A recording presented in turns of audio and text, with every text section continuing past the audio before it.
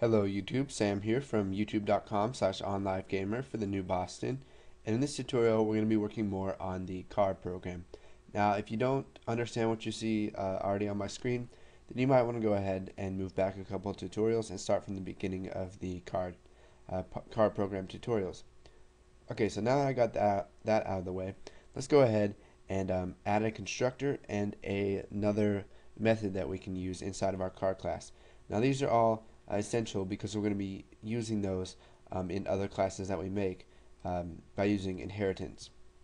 So let's go ahead and just make a simple method that will, or a function that will tell if the car is moving. So we'll just comment this. So is the car moving? And we'll type public function is moving.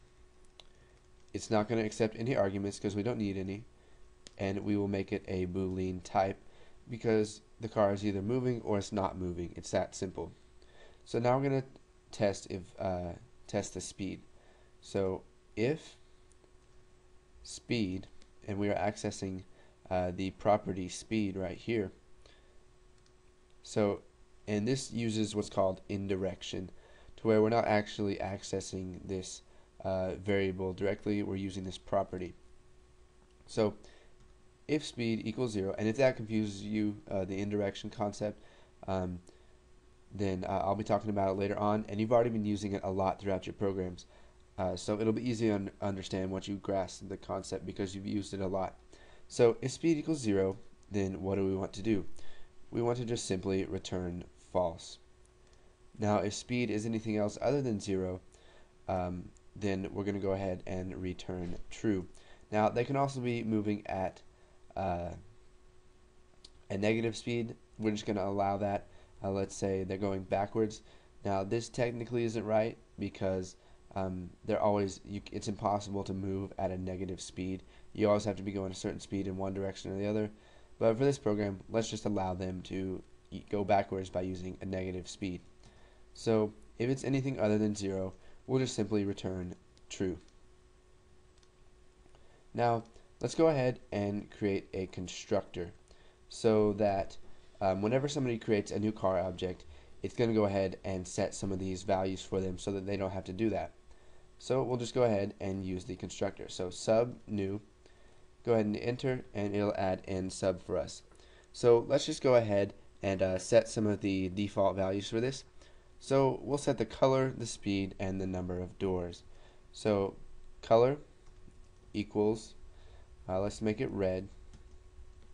Speed is going to initially be equal to 0, or here, int speed, it's going to be equal to 0, and then int number of doors, we'll just go ahead and set that equal to 5, and that's including the trunk. So you got 4 and then the trunk.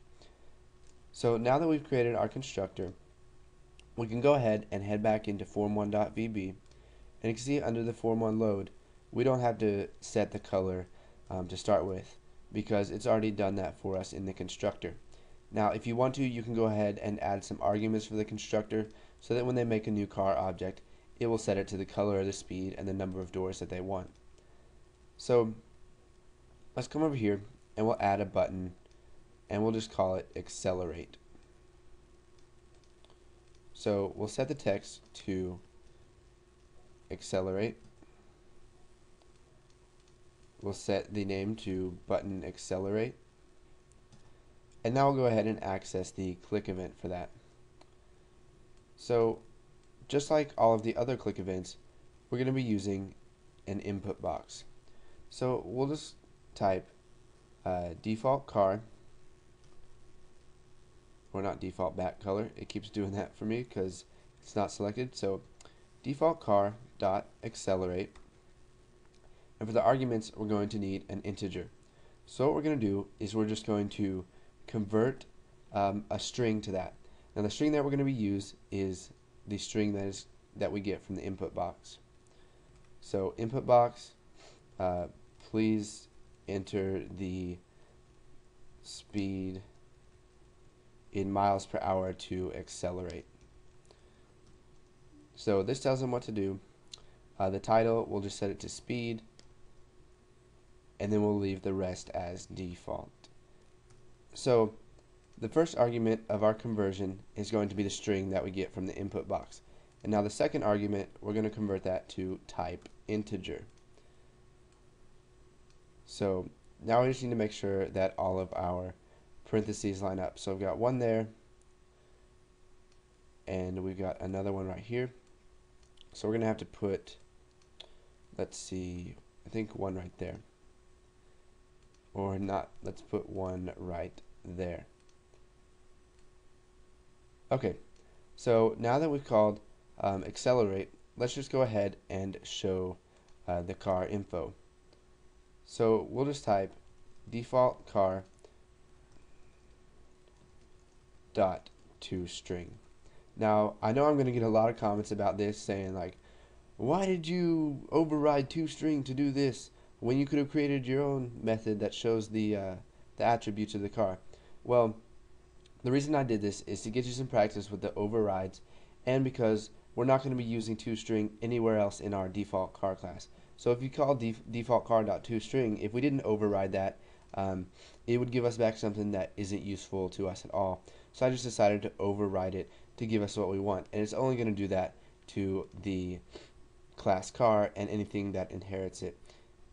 So let's go ahead and come back here, and we will run the program and see what happens. So we'll go ahead and we'll set the name of the car to let's say Honda CRV. So we've got our CRV. The color is already automatically set, and let's go ahead and accelerate it by, let's say, 60 miles per hour, and we'll click OK. Now if we show the if we show the speed, not the info, we get the car name, the car color, the number of doors, and the car speed. Now we can keep accelerating. Let's accelerate by another 5 miles per hour. You can see that it gives us 65 miles per hour. Okay, so before this tutorial is over, I want to give you guys a challenge.